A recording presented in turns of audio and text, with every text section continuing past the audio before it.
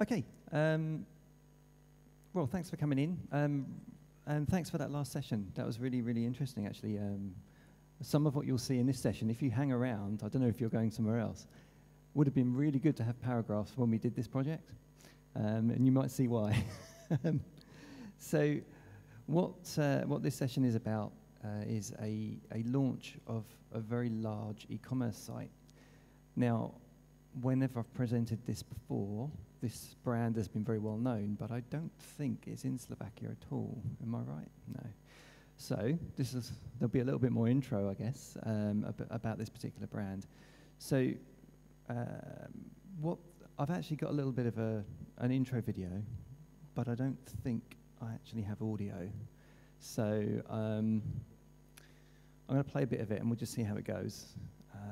It's a couple of minutes long, and it just gives you an intro. So basically what it is that Lush is a handmade cosmetics firm based out of the UK, but they actually have a worldwide presence.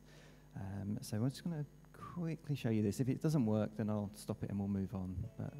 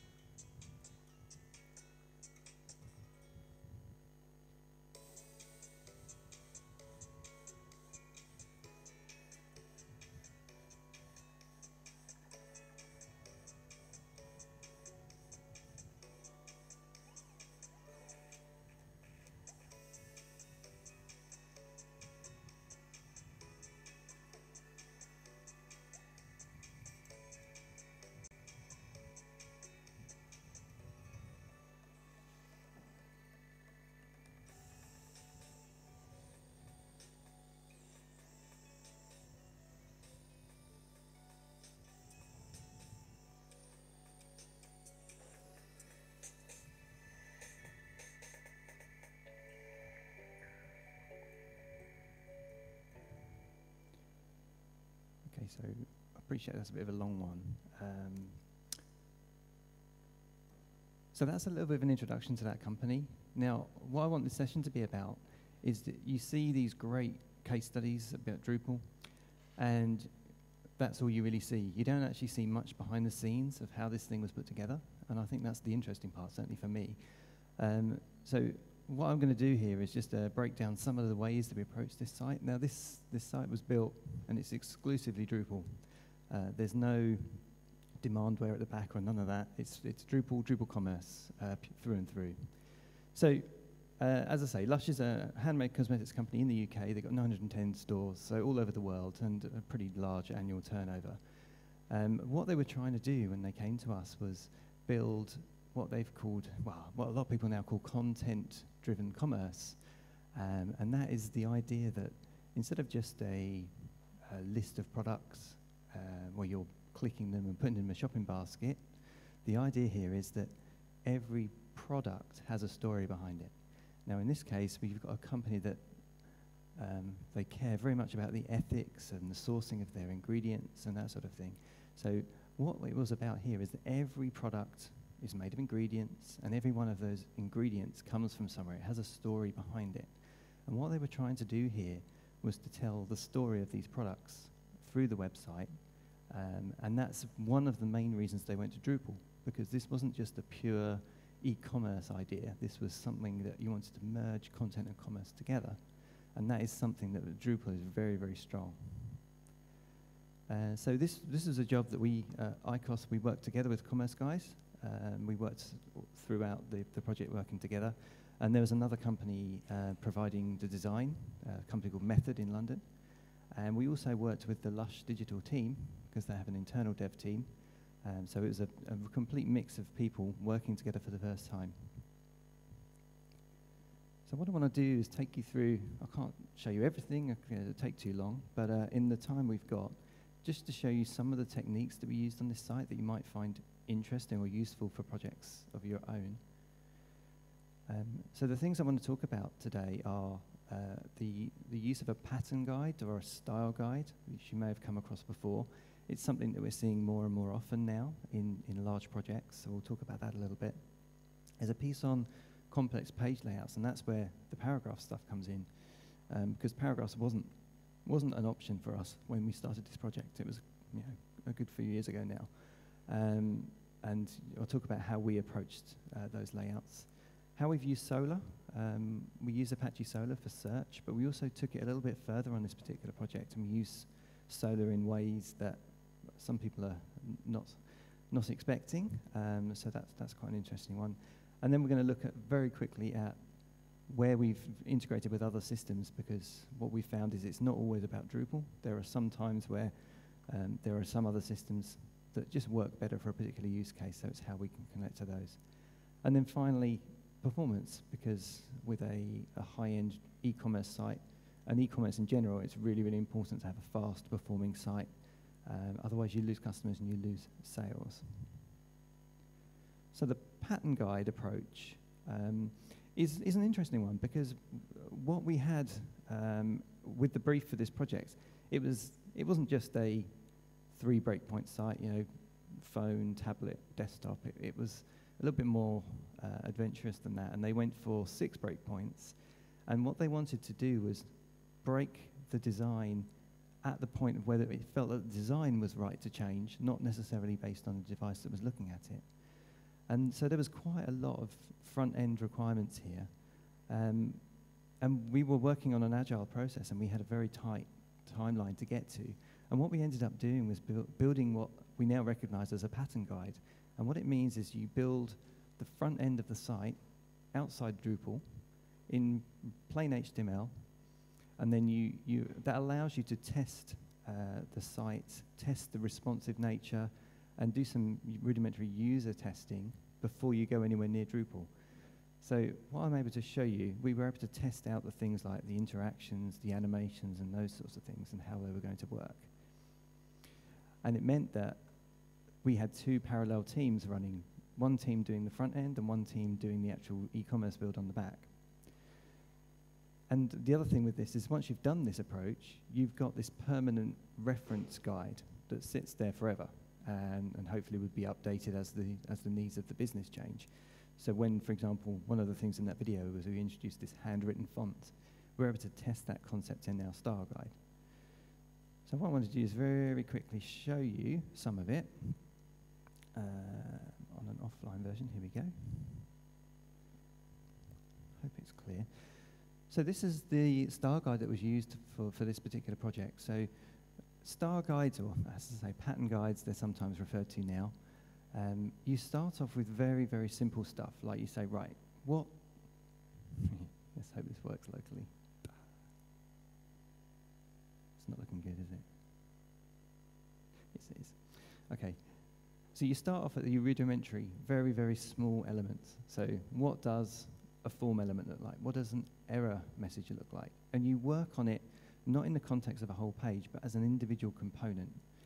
And what you do is you then build those pieces up, and then things that you would expect to be obvious. What are the colors we use? What are the codes for those colors? So there's no question about, am I using the right shade of red, gray, whatever color it might be? And so we went through all of these elements. So we know what a form looks like, we know what the validation on a form looks like, all completely independently of Drupal. And that meant that by the time it came to building the site, we had everything we wanted directly there so that we could compare. So, and the approach that we used was throughout here. So if we take an example of this one here, even a simple thing like a product can actually appear in loads of different ways. So what we've got here is you take your smallest piece of content, which is in this case a product, and you say, right, how can this appear on the website? So it could appear in a list, which is this one. It could appear as a promoted item, which is this one here. It could also appear there, but no one's reviewed the product yet, so it looks slightly different. It could be a related product, or it could be on someone's wish list, or it could be attached to an article. So when you think it through, even a small component of content can appear in loads of different ways on the site.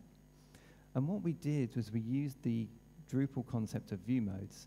You'll have seen this because when you start off in Drupal, you've got a teaser and a full content. That's what you get as your view modes. But what you're able to do is you're able to extend those view modes and then come up with as many as you want. So in this case, what we did was to say, okay, this is a product teaser, the standard one, but this one's called a product featured, and this one's a product featured, no review. So we were able to expand out all of those things. And what that allowed us to do is taking this concept of view modes, is when you're making, say, a view, as in a Drupal view, instead of doing fields, what you can say is, right, show me all the products displayed in this particular view mode. And by doing that, it means that you're in control of the markup, and you can copy the markup directly from your pattern guide. So that's the approach we took, and we've been working on this now further for other projects after this, and so hopefully we'll have some more interesting stuff to share on that in the near future. Okay. Oops, completely wrong presentation. Right, here we go. So the next thing is we have these rather complex page layouts. We used Omega 4 as our base theme, and we used layout selection using context. And as I mentioned earlier, view modes we used, so you can show the same content in different layouts by using different view modes. And then what we were able to do is from using theme suggestions theme hook suggestions in Drupal to figure out which bit of the style guide to use. And that's when you end up with this. So a product page on this particular site looks like this. So you've got the product at the top, what the bit you would expect, the add to basket. But as you go on, what we're trying to do again is tell the whole story of the product. So as the page goes down, you'll see some highlighted reviews of that product. Then you'll see all the ingredients that are within it. Then you might see a story about where those ingredients came from. And then as you keep going, you've got more reviews, then you've got related products. So it's all these things stacking on top of each other. And so the approach that we used here was to use these view modes to say, okay, what a page really is all these things. When you look at it, they're all slices, and they all join on top of each other. So that's the approach we used here. Now, I think with paragraphs now in existence, there's an interesting sort of parallel between that module and what we've done here. So it'd be very interesting to go back in time and do it again with that knowledge. And that's always the case with Drupal. There's always new stuff that comes out of projects like this. So this is another example. So we're able to show, again, the products, what they would appear on my wish list if I had one. And again, just using the same content in slightly different context. And the same here with an ingredient being shown. Okay, and this one is just another example showing how all of those things stick together. So it's always in vertical slices as we go down the page. And they can go on and on and on. So these are very, very heavy pages. This particular one is the dashboard. When you're logged in as a user, you want to go into see your account. So all of these different components represent, this is a product again, but this is a product that I happen to have on my wish list. Okay. So a lot of what we did within the site was we used Solar, so Apache Solar. You can't really do, you can do stuff with Drupal core search, but it's really not that powerful. It's also quite slow. So you can't get very good results for if you make a spelling mistake or something like that. And with the sort of stuff that we were doing here, the searches that we were doing were quite complicated. So what we're able to do was by having Solar as our search engine, we're able to make sure that the hard work of doing the search was handed over somewhere else.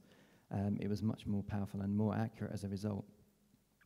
And it allowed us to do faceted search filtering, which you can't do in the core Drupal search. The other thing it allowed us to do was geospatial search. So if you're doing a store locator or something like that, one way to do it, well, there's actually quite a few ways to do it in Drupal. You can use geofields and so on. And we actually managed to use Solar for this as well. So by sending the coordinates to the Solar search engine, we got back the nearest shops, for example. So in this case, actually, it was hosted with Acquia. So we had Acquia Search, which is just Solar. But one of the interesting things was that we decided, as well as search, to think about the category pages as search results pages.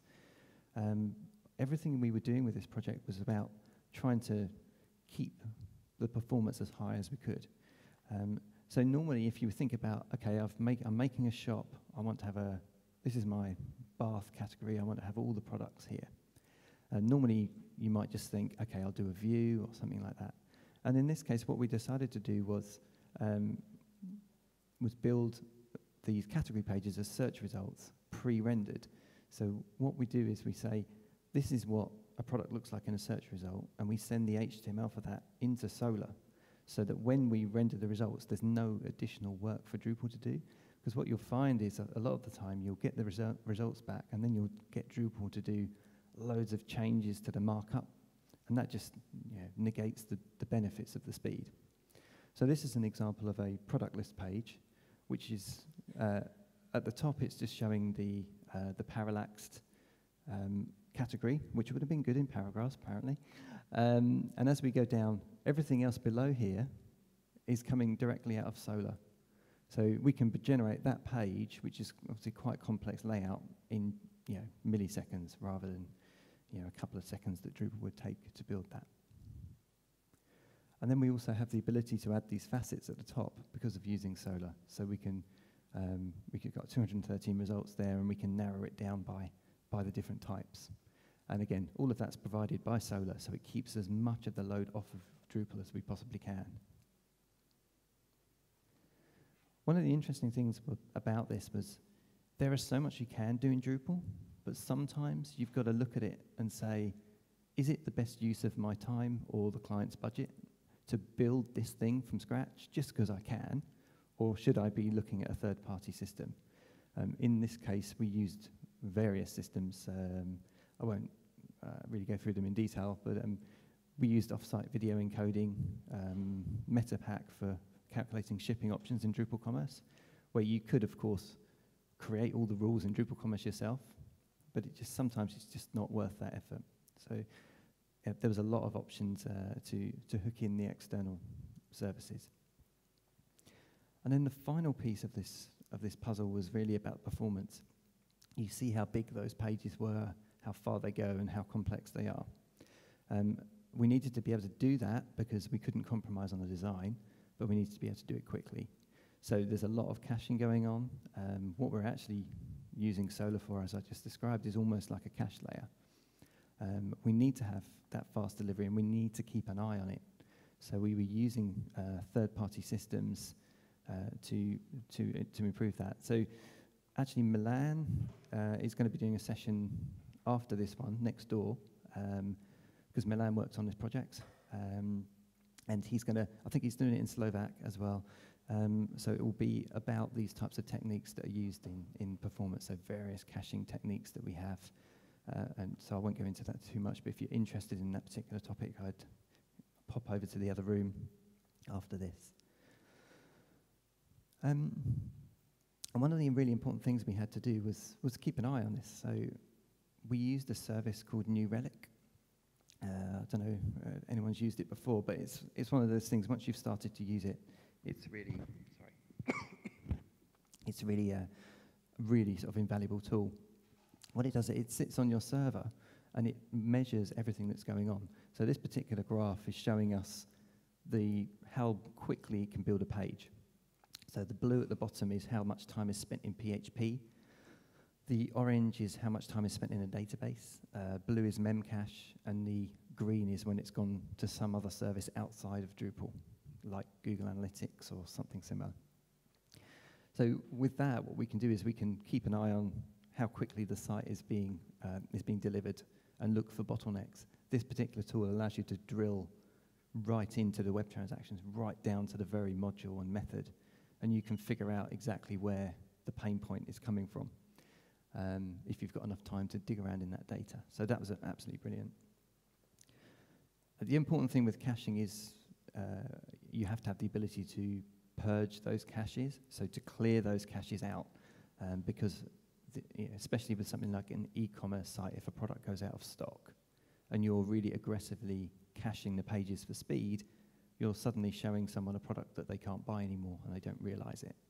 So we had to look at different techniques, and we used the purging and expire and acquire purge modules to do that. So to sum up in just a couple of minutes I've got, what did we learn through this? So number one for me, New Relic. If you're not using it and you have the opportunity to, I would definitely have a look. New Relic will save your life. When you've got a performance issue, it's really hard to figure out where to look first. New Relic tells you exactly where to look first and what you need to do to fix it, whether it be a bad database query or some badly written code or whatever. The other thing I think we took from this project was the complexity of migration of data and how hard that really is, and we maybe underestimated that. In this case, we had to migrate 7 years' worth of orders and customers and everything else, and it's a lot of data. And I think the worst thing about that is not so much the complexity of doing it, but how long it takes, literally days to run these migrations. So you have to be, when you're doing iterations, it's quite slow. Look at build versus buy, because although, as I said earlier, you can build pretty much everything you want in Drupal given time, sometimes it's the most efficient thing to do is pick a third-party service that is really good. We used, for example, Nosto for doing product recommendations, so people who bought this would also like this kind of stuff. Whilst we could have done that in Drupal, we knew that it really wasn't sensible to spend loads of time on that particular thing. Keep your partners close, working with a team from lots of different companies, some people from Commerce Guys, some from Method, some from Lush. Really important to work closely together with a new team. That was important. And yeah, don't forget caching, because it is hard and it does take loads of time out of the project. So always allow for that. The other thing was about custom versus contrib. And there's a big argument here about using, if you do custom modules, then you're creating technical debt for yourself and the project. But sometimes there's a contrib module that appears to be the right one for the thing you're trying to do, but it's not quite right. And it's really important to look at that objectively and say, how much work am I going to have to do to that contrib to get it to do what I want, as opposed to completely doing it from scratch. It's a tough one. There's no right or wrong answer there, but it's definitely worth thinking about rather than just assuming every time there's a Drupal module I have to use it. And then following from that really is remembering the legacy. Who's taking this site on in the long term? We've completed our tour of duty now on this particular project, and the internal team have taken it on for the long term. So we had to train them. They didn't have Drupal developers at first, so we've now trained their developers. But it's really important to remember who's going to be looking after this in the long term. And in a similar way, try to plan for tomorrow. This was an MVP, minimum viable product launch. They had loads of other ideas. But the trouble is, if you try and build support for every random idea that they had, you'd never have got the project done. So it's a very close balance between planning for tomorrow without spending too much time today. And that is me. So, yeah, I don't like that slide at all. So we'll come back. I know, as I say, we started a little bit late, but has anyone got any questions to start with? So, did you also consider auth cache while caching the page? Yeah, in the original launch, we didn't have auth cache. So yeah, absolutely, because with e-commerce, the moment that someone has put something in their basket, all your caching is gone. So yeah, it's not just about, you have to consider when people are logged in, because obviously you can't cache as well then. And that's why we had several other caching strategies. We were looking at, okay, when you look at this whole page, what's the difference between not being logged in and when you are? And there's actually not much. It's like a little picture of yourself in the corner. So auth cache can be used for that, in that it can cache all of the page but leave a little gap where that piece of content is going to go. So yeah, auth cache is a real lifesaver here. Have you used any cache warmer or something like that? We don't actually use a cache warmer here.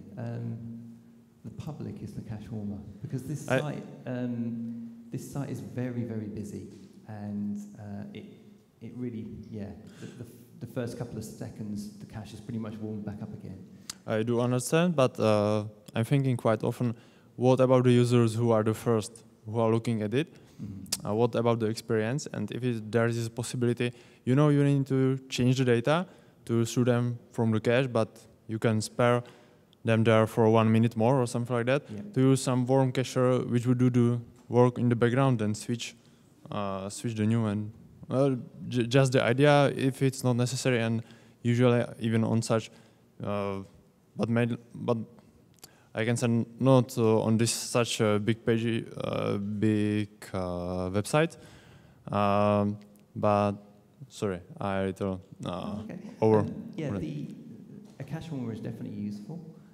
In this case, because quite a lot of the traffic was non-cached because of it being e-commerce, we had to make sure that the site could still run. What we want is as much traffic as possible to go through cache, but we knew that it couldn't all go through. So cache warming wasn't as important because of the fact that we needed to work on the performance without caching anyway. So yeah, there is an argument for putting it in, that's for sure, but we didn't have it on this particular launch. Okay, so just another one question. So when you were thinking about the caching, you were thinking about the performance, the workload which goes to the servers and so on, or you were thinking in the term of the experience of the user? What's the most valued? In e-commerce, it's going to be about the experience of the user. There are various stats that I don't have here that say, if your page load time is below 3 seconds or whatever, then people just don't complete the sale. This company are quite lucky in that their products are exclusive to them, so it's not like someone can go somewhere else. So they have that advantage, but if that's not the case, then you really have to consider your front-end user experience and how quickly, even if the whole page hasn't come in, how quickly you get a page that's usable in front of the customer. Yeah. Okay, thanks for the answers. Okay.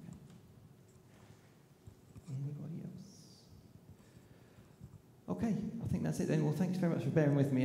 Hope I didn't speak too fast. I'm not used to non-English sessions, so thanks for coming, everyone.